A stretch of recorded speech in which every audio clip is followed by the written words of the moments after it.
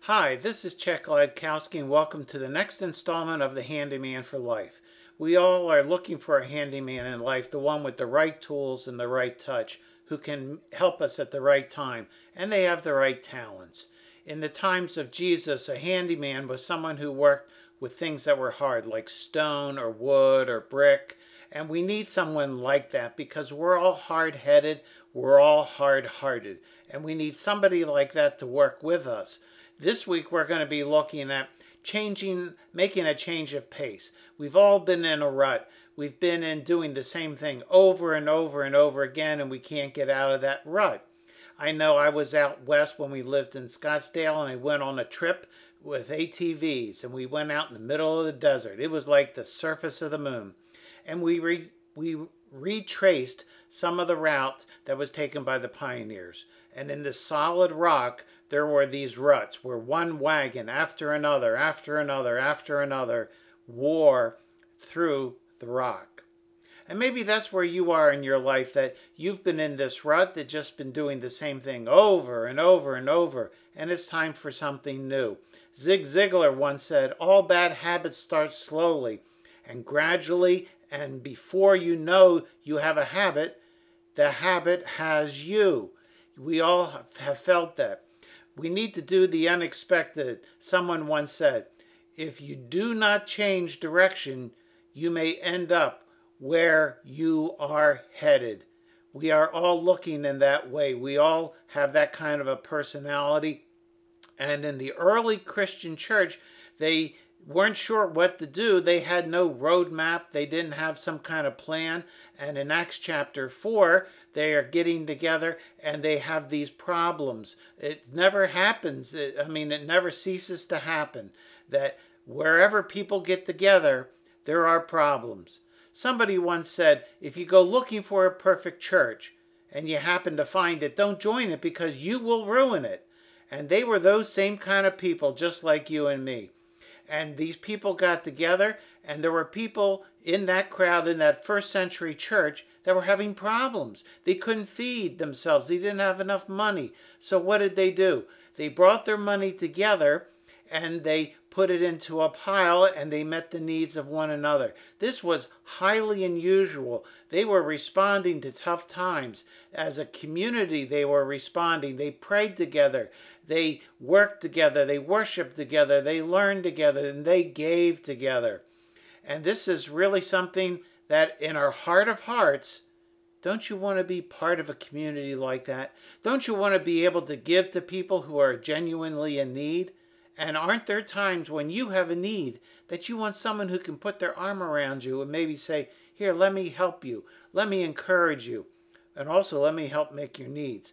Acts 4:32 records that while the whole group of those who believed were of one heart and soul, and no one claimed private ownership of any possessions, but everything they owned was held in common. This was not communism. This is free enterprise, and they freely gave what they had earned. Every person who was able to give, gave. And they didn't hold it to themselves, and they didn't say, well, you can only use it like this. They gave up their rights. They gave up their ownership. And there was not a needy person among them. For as many as owned land or houses sold them and brought the proceeds of what was sold. They laid it at the apostles' feet, and it was distributed to each one as they had need. It was an amazing process. People who had more sold and then gave the money back to the leadership and said, you can distribute it. This is the way it works. This is how we're going to show that God has been kind to us. And since he has been so kind to us, we worship him, we rejoice, and because he has given to us, we want to give to other people. And in there was a Levite named, a native of Cyrus. Joseph was his name, to whom the apostles gave him the name Barnabas, which means son of encouragement. Here is a man who appears in the pages of the Bible as a historic character. He wasn't some made-up guy, wasn't a cartoon, wasn't a figment of their imagination. They really give some very details about this guy. First, the man. He was a Levite. He was from a certain tribe. And the Levites had certain roles and responsibilities within the nation of Israel. They were the priests. They were the ones who offered the sacrifices. They are the ones who offered and did the work at the temple. And he was from Cyprus, which was an island in the middle of the Mediterranean. And the one thing to think about is they're in Jerusalem, and here's this guy from Cyprus. He's not from around here. He didn't grow up here. He's not necessarily one of us. But did they hold that against him? Did they say, well, you're from another land. You don't speak the same way we do. You don't look the same way we do. No, they welcomed him and they gave him a name, a son of encouragement. That name means that he was the kind of a person who would come up beside somebody. That's where encouragement is. That's exactly what he did. And he sold a field that belonged to him, Acts 4:37. Then he brought the money and he laid it at the apostles' feet. This is an amazing story.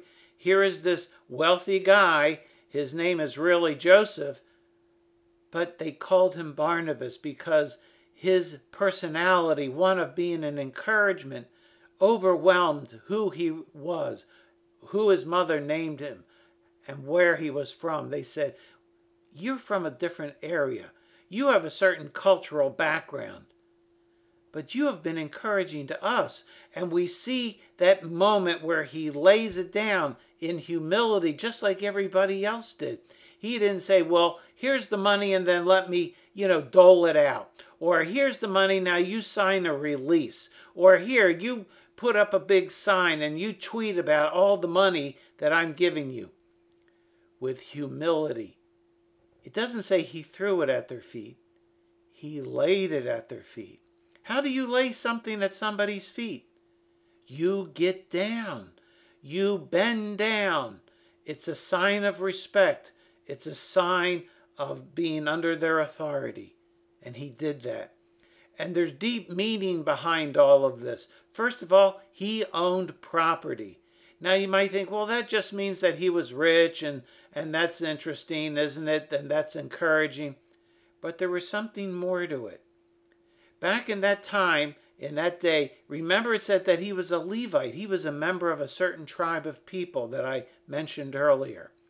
And one of the things that many people don't realize is that Levites didn't own any land. They weren't given any land. When the nation of Israel left Egypt and came eventually into the promised land, they divided it up between all the tribes. And go look. You won't find any land for the Levites anywhere. That's because God claimed that he would be their possession, that he would do it. And he sold the land. He is admitting publicly, you know what? I did something that I wasn't really supposed to do. Have you ever done that where there's a part of your past, you say, I've got to make it known and I've got to get rid of it? There are times in our lives when it comes for total clarity, for you and for me to come before the people of God and say, you know what? He died for all of us and he rose from the dead for all of us. And one of the things that he's doing is he's changing my life. And it's now time for me to sell and to lay it down. He released his rights to what was his. He washed his hands, if you will. He untied it and gave it away. He was saying, there once was a time when I was Joseph and I was a rich man and I held all these things and I was a Levite. But I've changed. God has changed me. I'm now a stranger, but I've come to become a friend of yours. I once was a priest, someone who was set aside, but now I'm just a normal guy. I once was a rich guy, but now I'm on the same level as you and I'm laying it down. Is this you? Is this where you have things about your life, about your past that define you? Remember the parable Jesus tells about the rich man and Lazarus. How is the rich man described? He is a rich man. And then there's Lazarus. The rich man is defined by his riches. He's defined by who he is. He's defined by what he owns. And here in North America, that is a plague on all of us. What owns me? What defines me? What am I in possession of? Does it possess me? What about my role as husband, a business person, a grandmother, a grandfather, a teacher? Have I sold myself, or does it own me? Do you and I need to take that same step? Do we need to sell the thing that holds us? Have we sold ourselves and now it's time to be released? And the only way to release it is to sell it. And then he laid it down.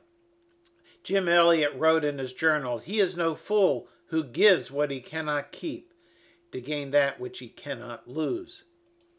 He wrote those magnificent words, and they are so true. We can try to hold on to our possessions. We can try to hold on to relationships. We can try to hold on to power. Try to hold on to position. And they just slip through our fingers.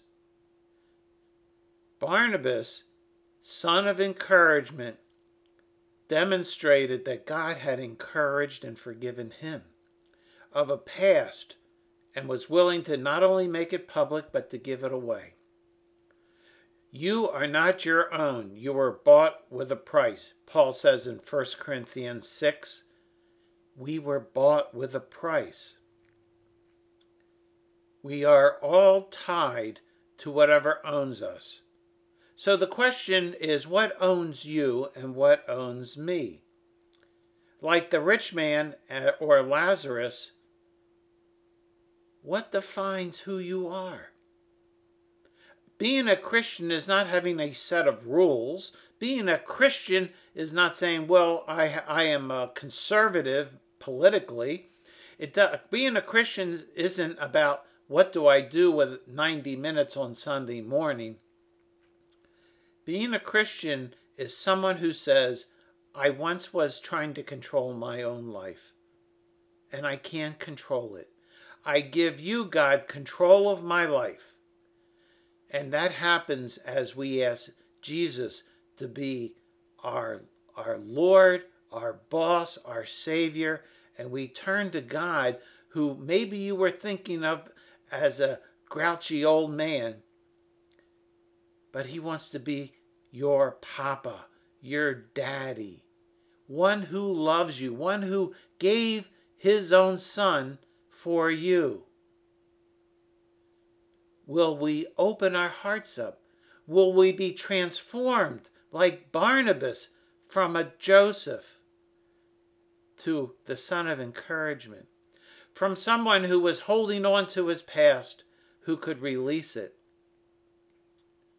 Maybe you say, but Chet, you don't understand my past. That's right, I don't. But God does, and he never shames you. He never says, get away from you. He never says, he always says, come close. He always says, with open arms, my son, my daughter, welcome home. That's the kind of great God and the forgiveness that he offers to you and to me. Won't we receive it? Let me pray. Our Father and our God, I thank you that you're that kind of God. The God who loves, the God who gives, the God who gave away your only Son. The one who opens up your arms to receive us. We were bought with a price. In Jesus' name, amen. Thanks so much for joining us. God bless and bye-bye.